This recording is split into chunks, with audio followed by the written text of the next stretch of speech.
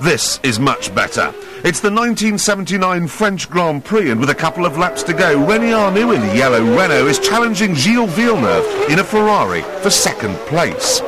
Now today, overtaking doesn't really happen in F1 because the drivers are too rich and too worried about their hairstyles. But Arnoux made it and stayed in front until one lap later, when in an evenly matched car, Villeneuve threw his hairstyle to the four winds and went for it. The greatest tussle Formula One has ever seen was about to begin.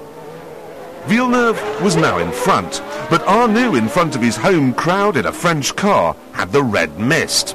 As the last lap began, he was right up the Ferrari's gearbox. In the ensuing right-hander, he had the inside line, but Villeneuve had the balls, and the two of them went round side by side.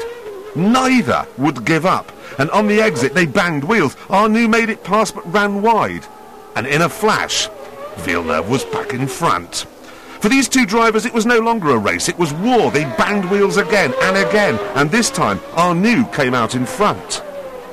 But not for long. Villeneuve charged up the inside, took the lead, and the battle was over. But think about it. 5 overtaking manoeuvres in a little over one lap between the same two cars. Today, if a driver gets overtaken, he never ever fights back.